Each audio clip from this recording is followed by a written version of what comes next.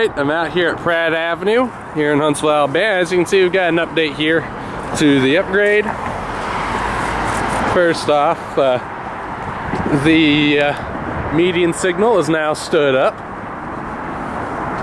It seems this might be the only signal with rear mast lights, as I'll show in a little bit. But I mean, the reason why is because this overpass here, all the way down there, obscures the overhead cantilever lights, except for the pair over the end here. That is over a lane that no longer exists. So that's why when they're upgrading this gate, this side's getting a pair of mast signals. I know some people are whining and complaining. Hey, I ain't the one who made this decision. Yell at ALDOT for building that overpass a bit too low. Anyways, so as you can see, this new median signal has a Siemens base. Then you have the new emergency information, as you see dot number 731804G. Then we have the bagged up lights here, which are all Safe Tran 12 by 20 inch lights with GE uniform look LEDs, if I recall correctly. At the very least, they're all Safe Tran 12 by 20s. And yeah, they got GE uniform look LEDs. You can kind of see right there, so not too much. You got the new foundations in here for the new gated masts. It appears there will be two bells here, because we got a new mast over here I'll show. This first mast, which I had been assuming actually would have been going in over there on that side, turns out this is actually going to be the gate mast with a new cantilever over here, it appears. And that's why I say it looks like this thing's going to be, there's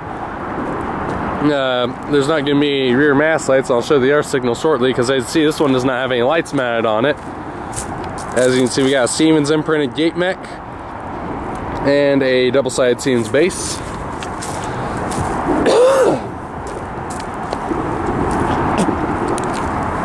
So over here,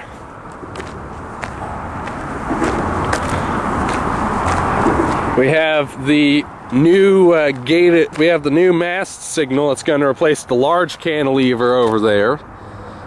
So that's the signal about to be replaced. This is the replacement signal, it appears.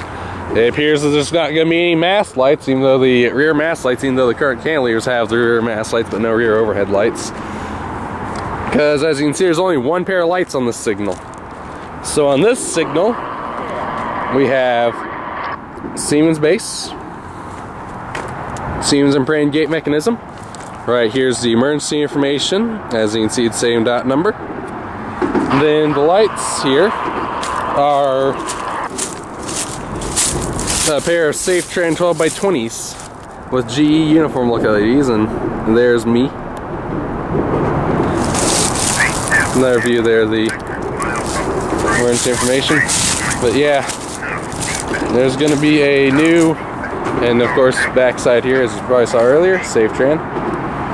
Right here's the crossbuck, and those two science things were the reason why I suspect this is going to be the new shoulder mast signal, replacing the larger cantilever. And of course, also on top of this mast is a General Signals electronic bell. I suspect Type 3. This is one of the brand new ones. This is one of the newer ones that has the branding for the company that General Signals buys the current caps from, the current PVC caps from. As you can see, there's the info if you ever want to buy your own. But yeah, so brand new mast over here.